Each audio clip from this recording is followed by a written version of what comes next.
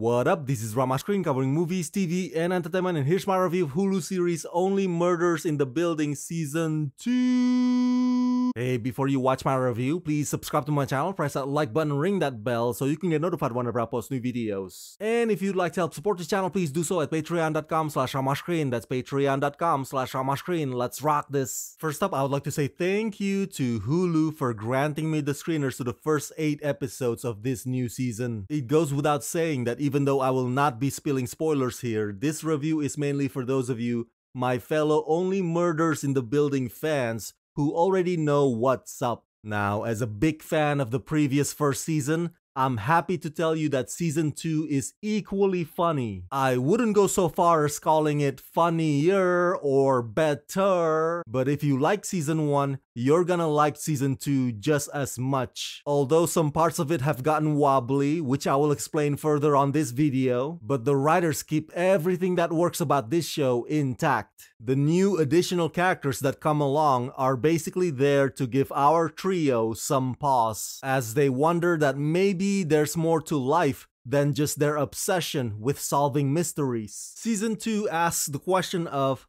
does this whole podcast and murder case bring them a sense of purpose, or a constant misery, or it's all just a pointless thud at the end? Because when faced with a new love interest, or an estranged family member, or the possibility that the family you have might not be yours, what is truly important for these three protagonists ultimately? The jokes are still hilarious, Steve Martin is still sweet and gullible, Martin Short is still quick on his feet, and Selena Gomez has perfected the art of sarcasm, but Season 2 is also a bit of a thinker, and it's surprisingly deep. Co-created and written by Steve Martin and John Hoffman, in Only Murders in the Building Season 2, following the shocking death of Arconia board president Bunny Folger, Charles Oliver and Mabel race to unmask her killer.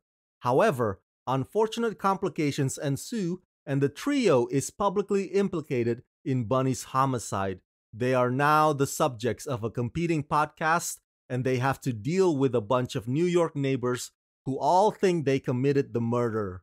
Starring Steve Martin, Martin Short, Selena Gomez, and Cara Delevingne. One criticism that I can think of about Season 2 is that the new celebrity guest stars don't seem to have an integral role in the overarching arc, at least not on the episodes I've seen, whereas in the previous season, Sting was a somewhat unlikely mistaken suspect in the trio's many possible theories. But the big names in Season 2 just come and go. With the exception of Cara Delevingne, of course, who plays Mabel's romantic prospect. The way that Cara's character was written doesn't give enough room for Cara to make a dent with her performance. But as I implied earlier, she brings out a side of Mabel that's more caring and sympathetic. By the way, Selena Gomez continues to impress me. Her monotone voice has an umph to it. Mabel also serves as the referee whenever Charles and Oliver go too far down the memory lane. Speaking of memory, Season 2 plays a lot with flashbacks more so than Season 1. It is as though the writers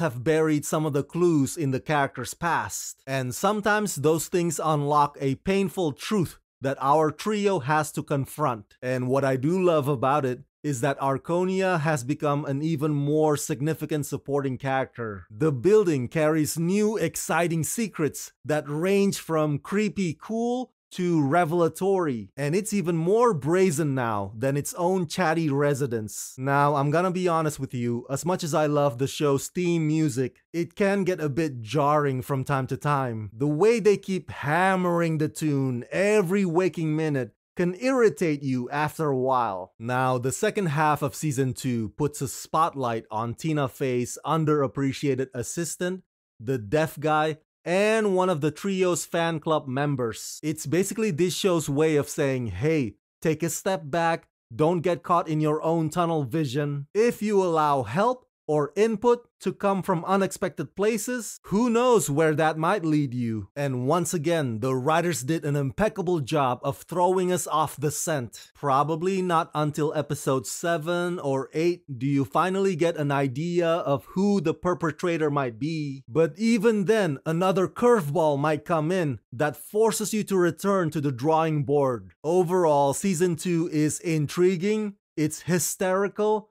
it's tricky, and I can't stop singing praises for this show. So drop whatever it is that you're doing right now and go tell your friends and their grandmas to come watch Only Murders in the Building.